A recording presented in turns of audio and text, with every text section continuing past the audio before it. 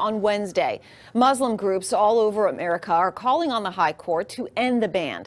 CBS 12's Mike Magnoli is live in Broward County, where a report on Muslim hate crimes and bias has just been released. And Mike, is there evidence the travel ban fanned those flames? Have a look at the cover of the report. All right, that's a burned mosque, and inside there's a map of the United States. CAIR says that here in Florida there were 5 cases where a mosque was targeted. This is looking at the year 2017. It was in January of that year when the ban was signed. So it's not just about the increase in the number of violent incidents, it's also the seriousness.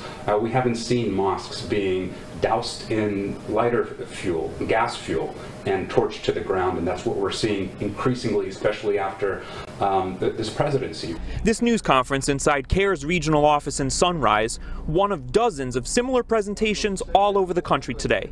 CAIR is the Council on American Islamic Relations. The organization says it has recorded a 17% increase in anti-Muslim bias incidents and a 15% increase in hate crimes in 2017. The reason for the uptick, CAIR says, President Trump's rhetoric about radical Islamic terrorism and his ban affecting 7 Muslim countries. CAIR hopes the Supreme Court, set to hear arguments on the ban this week, will take notice of their findings. And he just thinks that the election period has not ended yet. But to hear from the other side on this topic, we spoke with Boca Raton businesswoman Margie Hellshine.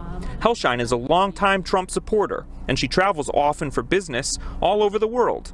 Hellshine believes the Trump policy is making America safer. She hopes the Supreme Court will side with President Trump because the ban is about protection, not hate. We welcome everyone.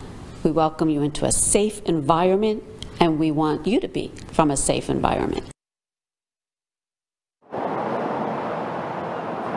CAIR dismisses the notion that the ban is making America safer.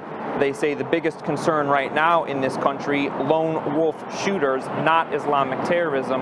They cite the case yesterday with a shooter inside of the Waffle House. Coming to you from Broward County tonight, I'm Mike Magnoli, CBS 12 News. President